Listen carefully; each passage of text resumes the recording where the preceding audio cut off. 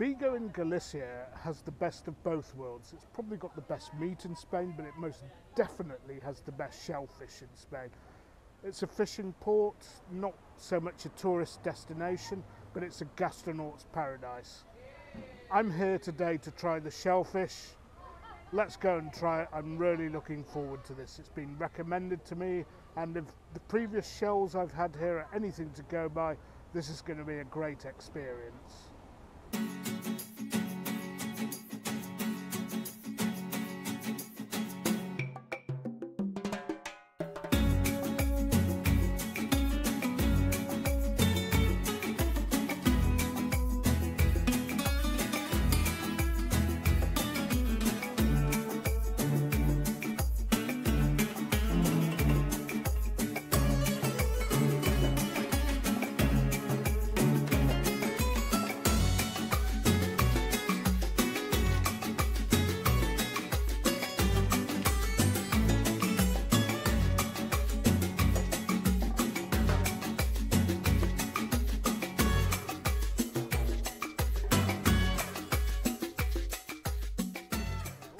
So easy to get a table tonight, so having trolled around the square, I found somewhere. They didn't have carbonated glass, but Albariño is a good substitute.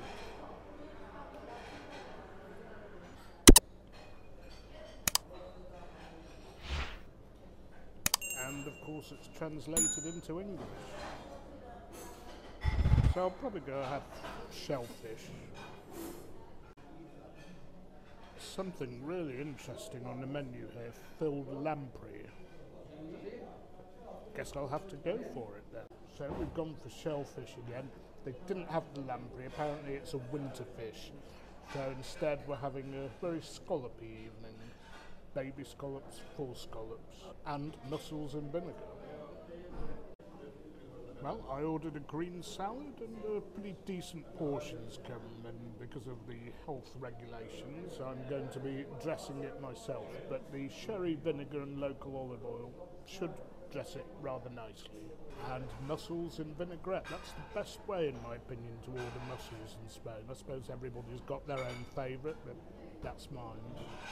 So here we go, let's check the mussels out.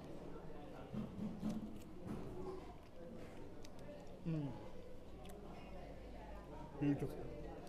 And some of you familiar with Spanish stuff should recognise the dressing on top. It's a slightly vinegary version of salpicon, the seafood salad. So chopped tomatoes, peppers, onions, and a bit of vinegar. They had salpicon here, but I thought, well, they have that all over Spain. Why not go for the mussels?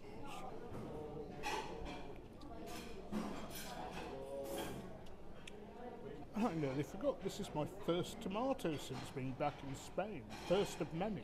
Let's hope it's up to standard. Oh. Always order tomatoes in Spain. They really are in a different league. No more messing about, ordering by the glass. They had half bottles, so that's perfect for me. And of course, if you're in this area, it has to be Albariño.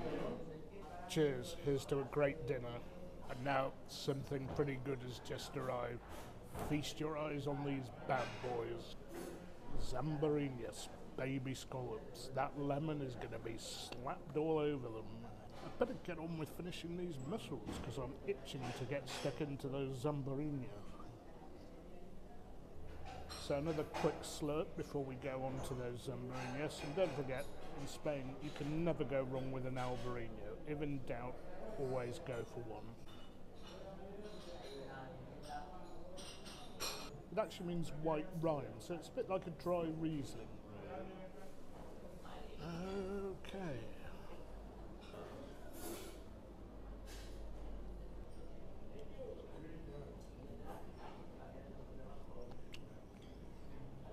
Oh yeah, been missing these for 8 months. They have a slightly more delicate flavour than the big scallops, but boiole flavour, so you don't need much with them. Bit of lemon, bit of olive oil, and Robert's your uncle. I do believe they also land all the seafood around here. Not all of it, but a lot of it, so probably why it's so good. And it most certainly is not your standard tourist destination, but Vigo is a gastronaut's destination. you like your food, get yourself over here. Come to Daddy. I'm in a seafood paradise here. Okay, and this is the last thing I've ordered tonight. Some large scallops described as in the sauce of King Juan Carlos, I think, whatever that means, but we're going to find out. I have to say, I'm not actually sure what that is. I'm going to have to look it up. There's a lot of garlic in there, maybe a sweet potato puree, but it is pretty tasty with the red pepper on top, and of course the big cheese here is the scallop itself, so let's see how that is. Of course we'd better take another quick slurp before we do. And here we have the scallop itself. Now, if it's anything like everything else I've had so far, wow, am I in for a treat. It's pretty good. The way it's presented and served is pretty good. But I actually prefer the Albariños. This is not to say that this is at all bad. It is very good.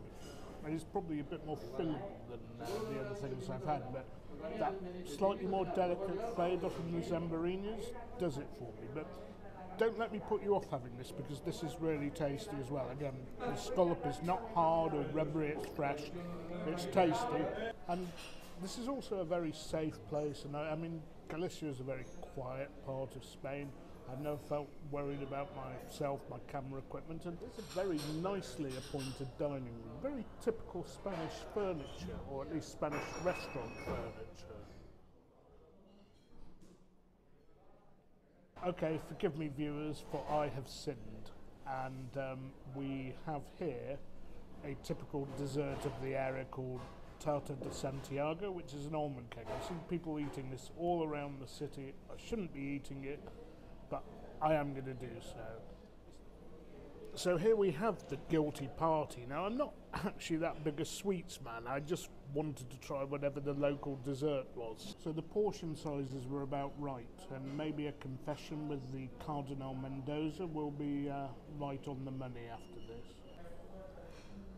Now, after I was sinful, viewers, having a dessert, it is time for confession with the Cardinal.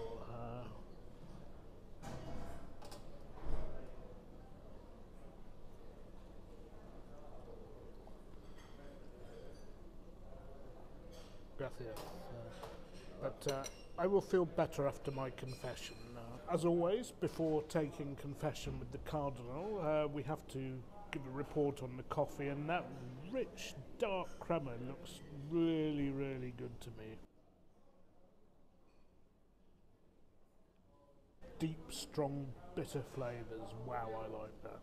So, the bill has arrived, and for what I had, prime quality seafood and a lot of alcohol, it's actually not bad at all.